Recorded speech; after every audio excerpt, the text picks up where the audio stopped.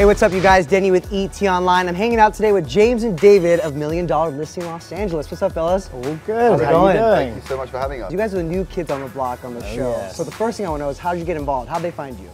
So we were phoned. I mean, I was driving home one evening from work and received a call from a casting director. Called David, said, would you be interested? He said, absolutely. And didn't really take it seriously. I didn't know if it was a joke. And the next thing we know, we're on a Skype interview call, and then the next thing you know, we're shooting with the team, and it was down to the last 5, and we got it. How do you guys balance that? Your actual jobs, you know, your high-end real estate brokers, your agents, and now you're on the TV show. It's absolutely crazy, but you got to do what you got to do. We're privileged, we're lucky to be in this position whereby we can be on TV. It's great for business, and we just keep everything going. You just work that much harder and make it happen. I love the show. I've watched every single season, every single episode, some of them like 3 times.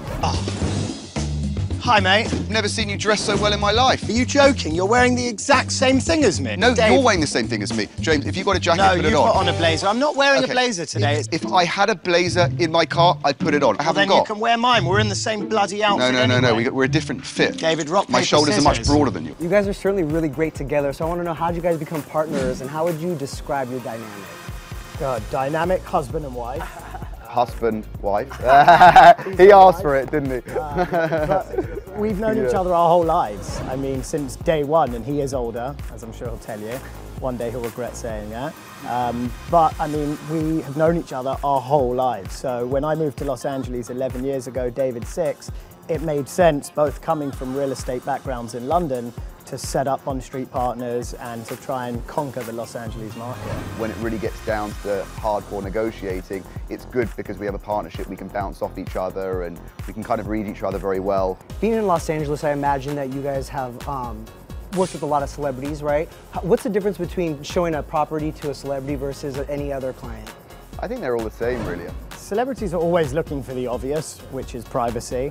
And I think in today's society, celebrities have no privacy. There is no boundary with paparazzi. So these gated, guarded communities are becoming more and more popular for the celebrities.